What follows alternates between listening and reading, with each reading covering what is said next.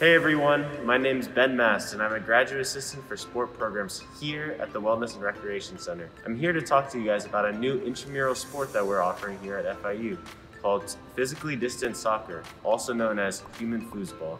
Human Foosball is a modified version of outdoor soccer played on a regular soccer field but broken up into different sized quadrants that players are assigned to. The object of the game is to work with your teammates and pass the ball up the field to try and score a goal. We're having a fun time out here playing Human Foosball.